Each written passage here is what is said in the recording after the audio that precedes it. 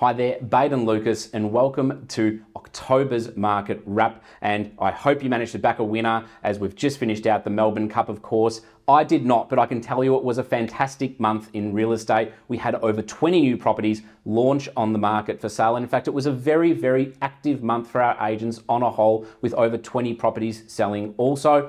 So very, very busy time. We had two fantastic results. I just want to touch on two $1.5 million apartments selling in the CBD. So exceptional work by both Carey and Mark. And I do want to touch on the smallest sale of the year with Serena selling a car space in the Arkley, the building next door to where I am right now, selling for $49,000. I don't know about you, but I was really waiting to see how Serena was going to manage those open for inspections on a Saturday with her car space. Of course, she sold it very, very quickly to an owner that wanted another piece of real estate to be able to park a vehicle on. So what's happening in the market at the moment? Well, a lot of owners are trying to meet the timing demands as we get really close to Christmas. So this is a great time to be launching properties in November, that 5-6 week campaign window. A lot of owners are already starting to think about what they're going to be doing next year as well, with owners committing to selling in the month of January and even as far out as February already. So it's still a very, very active market.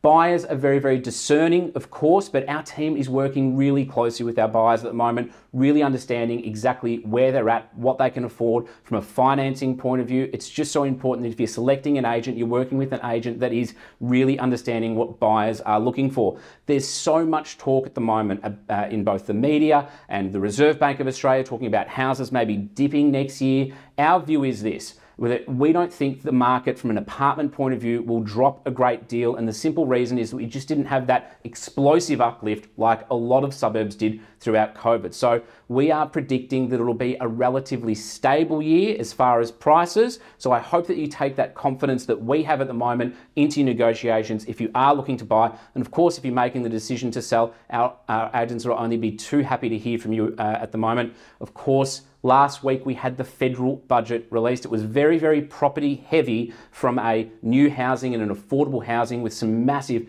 $10 billion committed to building affordable housing and over 1 million homes over the next 5 years. It sounds like a lot of work.